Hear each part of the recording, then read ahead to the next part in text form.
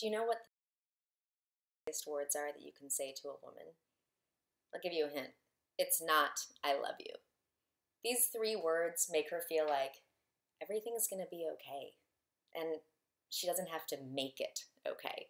It makes her feel like she's no longer alone in all of this. She doesn't have to always be on and taking care of everything and everyone. She doesn't always have to think and pay attention to everything and everyone else's happiness around her at all seconds. These 3 words make her feel sexy and like a priority. They make her want to do for you and make you a priority too. They make her feel safe to be vulnerable with you and totally open up with you in all ways. Those 3 words, I've got you. I mean,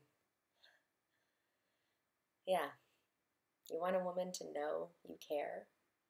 You want a woman to feel you there. I've got you. But don't just say it like, yeah, I've got you. Feel it.